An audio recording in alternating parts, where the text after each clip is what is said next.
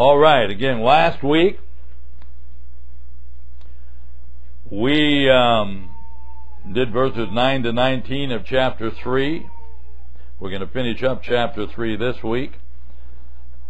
But in the review, this is the verse that's important throughout, not just this first verse, verse 9, not just in the review, but it's important in the lesson we're going to share this week too. Because Paul asked the Jews that are in the church at Rome, the Christian Jews that are in the church at Rome, so are we Jews better than other people? No, we have already said that those who are Jews as well as those who are not Jews are the same. They are all guilty of sin. So, back in the day, before Jesus, after Moses, before Jesus, you were born into the old covenant by being born a descendant of Abraham. You are born again into the new covenant by being born into the family of God through faith in Jesus Christ. One is a physical birth, the other is a spiritual birth. Abraham was made the father of many nations. The most important one that the New Testament reveals to us is the family of God. And that's why when God told Abraham to count the pebbles of sand by the sea, if you can number them, that's how many descendants I'll give you. That's all that's said. But when he tells them to count the stars of the sky, and if you can number them, so shall your descendants be. The scripture goes on to say, and Abraham believed God, and it was counted to him for righteousness. Why is that? The sand by the sea represented the natural family of God, the earthly family of God, the Jews. The stars represented the heavenly family of God, the Christians. And so Abraham's faith standing there that day representing the church, not Israel. His faith was counted to him for righteousness because Romans 4, the last verse in Romans 4, which we won't get to this week obviously, tells us that just like Abraham's faith was counted for righteousness, so shall the faith of everyone who believes in Jesus be counted as righteousness. So that day Abraham stood for another nation of his, a spiritual nation. There were other descendants of Abraham that formed nations like Ishmael, but the two nations that are important doctrinally to the church and to Israel, obviously the first one, is he was the father of Israel. But to the church, we add to that, and the father of the faith. The Bible said he's the father of faith. So he became the father of all those who come to God through faith and become part of God's spiritual nation, the church. All right? So, one of the things the Jews, if they wanted to get involved in this second birth into the family of God, needed to understand that they have the same problem the non-Jews had. They were sinners. So that's what he gets at in verse 19. And then he goes through it in verses 10 through 17. We're not going to read all of them. Basically saying, folks, when any of us stand on our own merit, we're all a mess. Everyone who's ever walked this planet, when he approaches God in his own merit, is in trouble. None of us are worthy to approach God that way. So, none of us understand. We've all together turned away, become worthless. There's none that doeth good, no, not one. There's no fear in them. Not righteous, no, not one. We're all that way, Jew and non-Jew alike. All right? So then he gets into verse 19. Now we know that whatever the law says, it says to those who are under the law, so that every mouth may be silenced and the whole world held accountable to God. Now, Colorado has legalized marijuana. That is the state law of Colorado. You just sit right there, Len. No trip to Colorado for you. But anyway, what the Colorado law says, it says to those who are under the Colorado law. The fact that Colorado says it's legal to have marijuana doesn't mean I can do it in Iowa. Right? And that's exactly what the apostle's saying in verse 19. We know that whatever the law, talking about the law of Moses, whatever it says to those who are under the law, which were the Jews. So Paul is quoting these verses about no, there's none righteous, no, not one, there's none good, there's no fear in the eyes of any of them. Paul is quoting these things from the Old Testament to show the Jews that the law condemns them as sinners. Because the Jews already knew that you and I were sinners, the non-Jews. And that's what Paul reiterated in the last half of chapter 1. We Gentiles are a whole pack of sinners. But then he gets into chapter 2 and says, yeah, but you Jews, if you condemn them, you're no better than they are because you're doing the same stuff. You got the law, but you're not keeping it. And so now he gets to the point he wants at the last verse of last week's lesson, verse 19. He's telling his readers, I want you to understand the law was given to you to hold everybody accountable to God. So let me read it again. Whatsoever the law says, it says to those that are under the law, so that every mouth may be silenced and the whole world held accountable to God. So Paul's telling them, yeah, the Jews or the Gentiles, the non-Jews, in other words, are sinners. But the law was given to you to show you that you're sinners. You take great pride in the law and think you're all that because you got it, but he said in chapter 2, the law doesn't do any good unless you keep it. No, the United States has some good laws. They don't enforce all of them, but they got some good ones. And I'm going to tell you, maybe we would argue about some of them. Jaywalking, I've never been a fan of that law. I mean, if I'm in the middle of the block and there's a corner up there and a corner there, it's a lot quicker to go here. Right? So we don't like every law in the book necessarily. Got some good ones, but it doesn't do any good. It doesn't matter how good they are if we break them. They've got laws on how fast you can drive on the side streets, the school zones, the freeways. And we might argue they're good laws. You remember when you could only drive 50 on the freeway? That was a bad law. Now you can go 65 in some states, 70 in others, and 75 in others. I don't know if anyone put it up to 80 yet. But Montana. Pardon me? I don't think they got a speed law at all in Montana. You Montana? Go as fast as you want. And that's a good law if you're in Montana. You try it in Iowa, you're going to be in trouble. Because the Montana law, whatever it says to those who are under the Montana law. So laws are good. Sometimes we don't like them. But it doesn't matter. They're the law. Like them or not, they're the law. And so Paul's saying it only helps you if you keep it.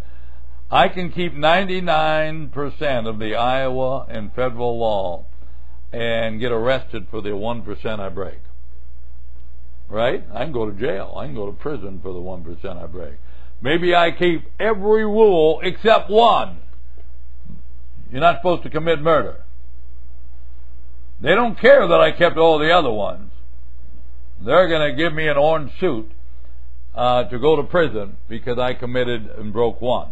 So that's what Paul's saying. The law doesn't do you any good unless you keep it. And it wasn't even written to anyone, Jews, but you, so that you, in your haughty expectation that you are special to God, and they were, in the sense that they were God's chosen people, the law doesn't do you any good except to hold you accountable to God.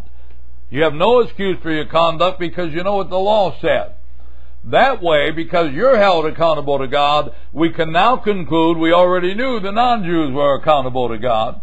We now can conclude everybody's accountable to God. So the purpose of the law was to show Jews they were sinners so that when the gospel came along, they would understand they needed saved. You can't convince anyone they need saved if they think they're just fine. Right? There are people who think they're better than their neighbors. They're better than their fellow co-workers. Got to be proud to have them. You can't convince them they need saved. Even if they believe in God. They say, if I'm not going to heaven, nobody is. I'm really good. So you need sometimes, even though they're non-Jews, you need to sometimes show them the Ten Commandments to show them that they are sinners.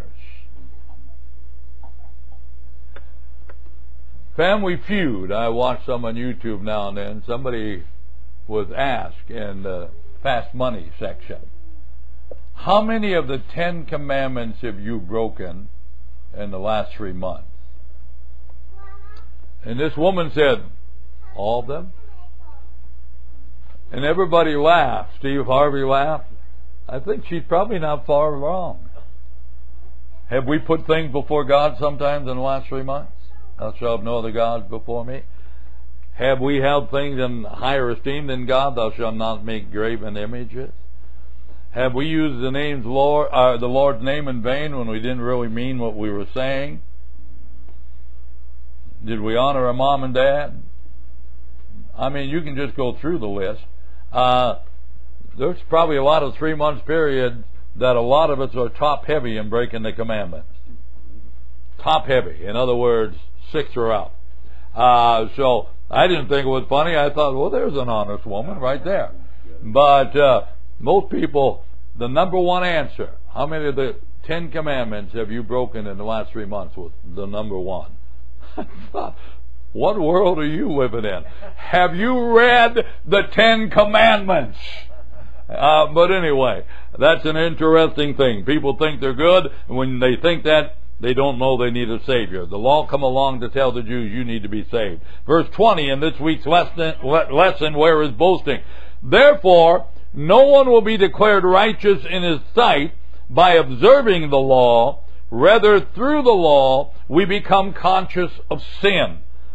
Paul, writing by the inspiration of the Holy Spirit, gives clarity to the purpose of the law, to make us conscious of our sin.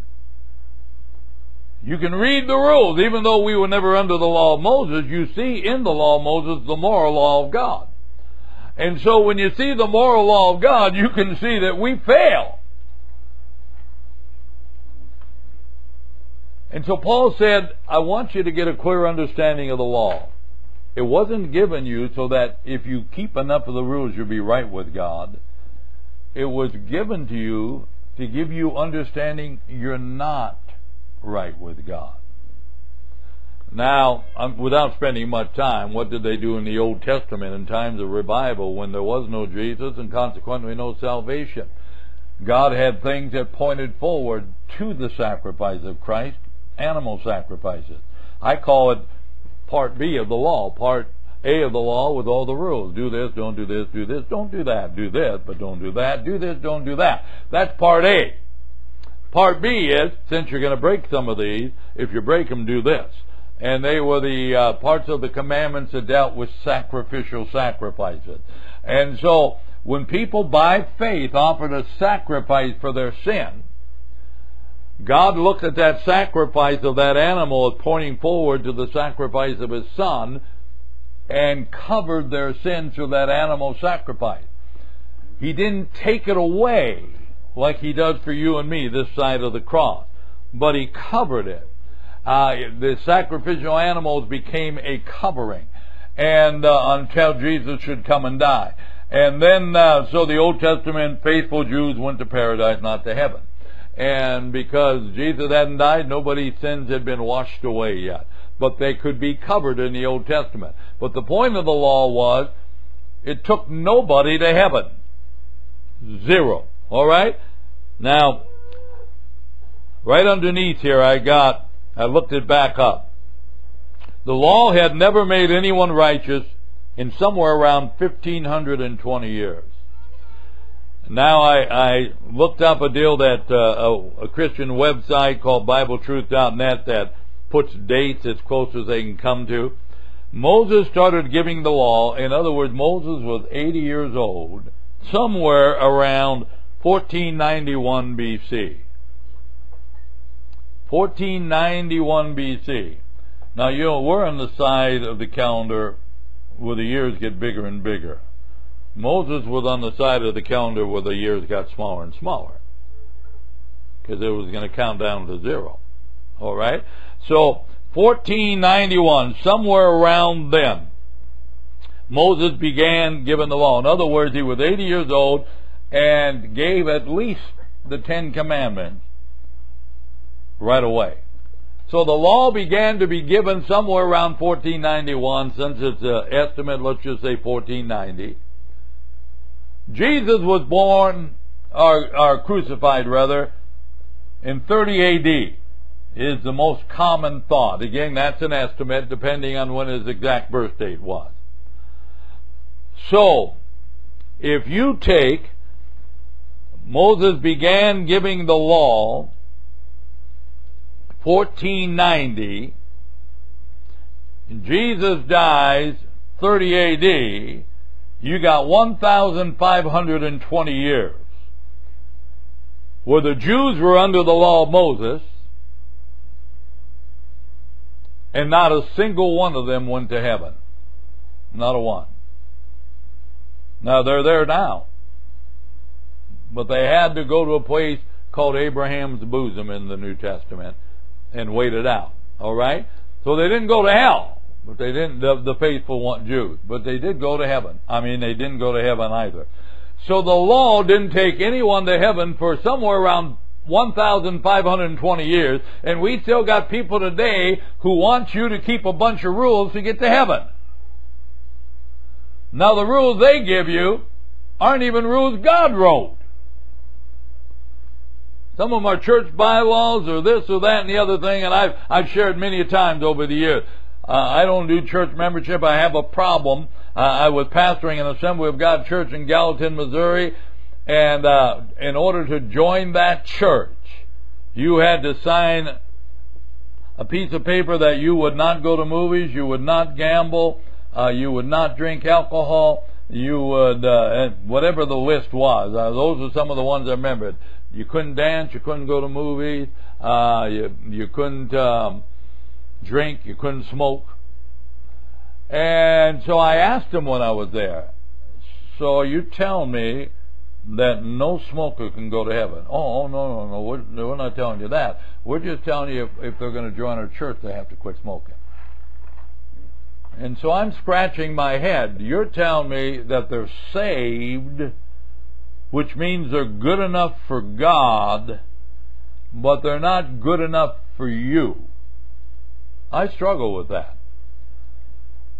I tell you what, when Jesus comes again, He's not going to check any church on this planet's Sunday school roll to see who's going to heaven.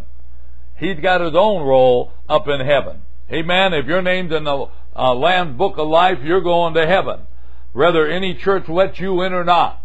So that's why I've always had trouble with official, let's get them to sign something. If you're good enough for God, you're good enough for me. Amen. Now, a lot of preachers would argue with me, and they might bring up some good points, I don't know. But I got to go by my conscience. I'm not going to exclude somebody that God doesn't exclude. I'm just not going to do it. So I tell people, if you attend here, you call it your church, and you say you're a Christian, you're a member. It's just an unofficial thing. You're a member. If anything ever come up we had to vote on here, we don't have a membership roll to check, I would say if you attend here, you call yourself a Christian, you can vote, because we count you as a member there. And that's how we would handle that. All right, so anyway, Paul said the whole purpose of the law was to make us conscious of sin. Now, the law couldn't make anyone righteous because no one could keep it. And someone said, what about Jesus? Well, the law didn't make Jesus righteous. The law proved that Jesus was righteous. The law testified to the righteousness of Christ.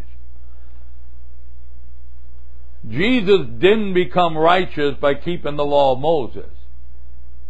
He has been righteous from eternity past.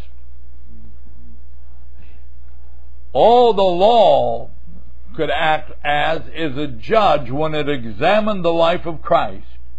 It could find no fault, because Jesus came here to take the test for me that I failed.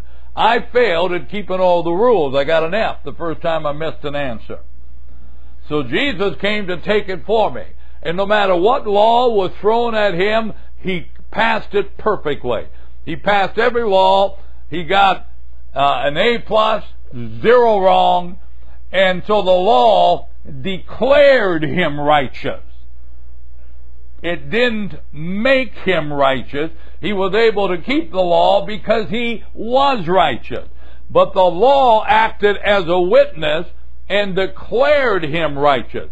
It makes no one righteous. Why can't the law make you righteous? Because you're not righteous. The law is going to point out all your failures. Now, when we look at the word righteous as meaning right with God, as a believer, you're righteous, but you're not righteous in the sense that you're keeping all the rules. How many of you kept all the rules last week? Anybody keep all the rules last week? Sometimes we need to make it simpler. How many of you kept one of the rules last week?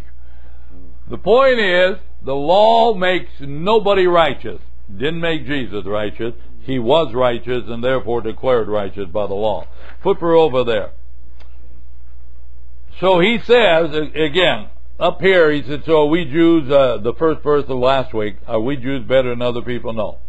Down here he says, no, the law won't make anyone declare anyone righteous in the sight of God other than Jesus, because he was already righteous. So, now we get on to verse 21. So the law is not going to get you right with God. So Paul said, but now a righteousness from God apart from the law had been made known, to which the law and the prophets testify. This righteousness from God comes through faith in Jesus Christ to all who believe. There is no difference. So Paul's saying the law couldn't make anybody righteous, but now God has revealed to us in the person of His Son a new way of being right with God. Now the word righteous takes on a new meaning. It simply means God has nothing against me. If you would sneak into heaven, go to the record room. How do you do that? Sneak into heaven. If you would, maybe Peter's taking a nap at the gate, I don't know. And you would sneak in there and you'd find the record room and find all the books, and you'd look up David Hanna in Council Bluffs, Iowa. And you'd find that book, and you're going to open it up so you can find all my sins. You wouldn't find a one of them in there. You'd open that book up and there'd be one word: righteous. God's washed away every one of my sins. Every one of them. He's taken them as far as the east is from the west away from me. He's promised He'll never remember them against me. Ever. This new righteousness doesn't mean that I'm suddenly able to keep all the rules. There are a lot of Christians out there, full gospel, some of their, those folk. I had an argument, a doctrinal argument one time in the board meeting. They thought that we, now that we're saved, the Holy Spirit lives in us and enables us to keep the law. Really? Then why don't you? If you can do it, why don't you? The Holy Spirit removed the law from having anything to do with my standing with God. Anything. So this new righteousness is apart from the law. They're two separate things. Should I keep... I'm going to know there's some good rules. And it makes sense that I should keep good rules. I shouldn't drive that little car out there 120 miles an hour in the speed on the freeway. Yeah. That thing's so light, if I hit something, I could probably go airborne. Mm-hmm. I don't know if it'll do 120, but it's got a 6 in it, so never do know. But I'm not going to find out, all right? There's certain laws that I'm good with. The point is, When I go 74 in a 70, I'm a sinner. In the terms of I'm breaking the law. All right? I'm breaking the law. You say, why do you do it then? Because I get there quicker.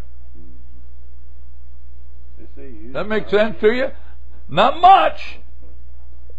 You go 120 miles to Des Moines at 74 instead of 70, it's probably about 4 or 5 minutes. Now you drive like my daughter, you get there in half the time, according to Cliff. But anyway, why do we, again, that's why we love the law. It shows us what we can get away with. We have figured out that most policemen, most highway patrol, most sheriff's deputies don't want to get out of the car if you're going 3 miles an hour over. You go 7 or 8 over, they might want to get out. You go 10 over, they're going to get out if they see you.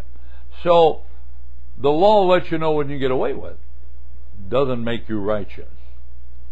Righteousness is apart from the law. I can't stress that enough there. And so this righteousness, which is in verse 21, apart from the law, this ability for me to be right with God comes through trying harder? No. Through being empowered by the Holy Spirit to do better? No. This righteousness comes through faith in Jesus Christ to all who believe. Period. Well, actually a comma. No, there is a period there. So that is what you need to understand. Now, why is it important to it? Verse 23, one of the most famous verses in all of Scripture, for all have sinned and come short of the glory of God. So we need to be saved. Now, I'm not going to get, again, to me, falling short of the glory of God doesn't mean that I broke a rule and therefore I'm not going to go to heaven. What it means to me, again, I shared with you not long ago, what's the glory of Michael Jordan when he has a basketball in his hand? What he can do with that ball on a basketball floor. The glory of God, I looked up that word in Bible encyclopedias. Man, you just have an endless supply of material on the internet. I looked it up on Bible programs. I looked it up in commentary. They don't all say this, but enough of them say it, and it's something we need to understand. The glory of God is the essence of who He is. God's glory is His attributes. He is who He is, who He is. That's the glory of God. Remember, in Genesis, we were all created in the image of God, right? Then sin come along and marred that image. So here, instead of saying sin marred the image, it's saying we've all sinned and come short of the glory of God. We were created in the image of who He is, and because of sin, we've come short of the image of who God is. We are no longer, Jesus said, look at me and you see the Father. There was a time when Eve could have looked at Adam and seen God. But then they got hungry. When they ate of a tree they weren't supposed to eat of. Now Adam comes short of who God was. You couldn't see all of God in Adam anymore. How many of you are following me? So we've all sinned and we've fallen short of the very thing we were created to be in God's image. What's God up to in Romans 8? Conforming me to the image of His Son. The devil destroyed much of that image in everyone, but everyone's still got some of the light of God in them. You want to know why a sinner can do something good? Because even though the image has been marred, he was created in the image of God. There's still some of the light of God in a sinner. That's the only reason a sinner can do good. The only reason. All good comes from above. Anybody does something good, it originated with God. So I'm amazed how good sinners can be sometimes. Do some really great things. That's the marred image of God shining through in certain circumstances in their life. But we've all sinned, and so Paul said, therefore, we all need to put our faith in Christ in verses 21 and 2. And so because we've all sinned and fallen short of who God is, verse 24, we are now justified freely by His grace through the redemption that came by Christ Jesus. What does this redemption, this justification cost me? It said it's free. How many of you like the word free? We're justified freely by His grace, by His favor toward us. Because when we put our faith in Christ, He smiles at us. And because He smiles at us, He freely gives us stuff. And some of the stuff He gives us is called justification. Alright? So we are justified freely by His grace through the redemption that came by Christ Jesus. Jesus paid the bounty. Sin had kidnapped us. Jesus paid the ransom. He redeemed us from the curse of sin. Alright? So, we're justified freely. Verses 25 and 6. God presented Him as a sacrifice. Oh my goodness. I think I'm just... Yeah, I can't do that. I'm going to put a line here. It's gotten past... That thing's throwing me back there. It's past 12 already. So I'm going to put a line here. And... So next week we will have Where Is Boasting Part 2. It'll really be Part 1 because I didn't get to that part today. But we'll make it Part 2. We'll have a Part 2 to this next week.